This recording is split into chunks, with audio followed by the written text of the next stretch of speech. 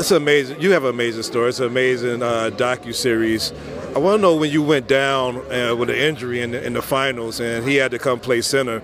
Like, how confident were you that he could come in and play center and be able to hold down that position that you was doing? Well, you know, I had confidence in Irvin's leadership qualities, and that was the main thing. You know, if he could pull off a few things, it would really be good. So that's what happened, and as the game went on, I realized I wouldn't have to play anymore, and we had just won the World Championship. I think Kareem, spoke about playing during Ramadan.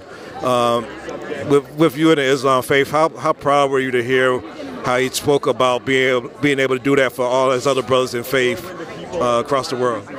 Well, I think that to acknowledge the Supreme Being is always a positive thing. And it's good that people tolerate different means of doing that. Appreciate it, Cap. Thanks for the time. You're welcome. Thank you.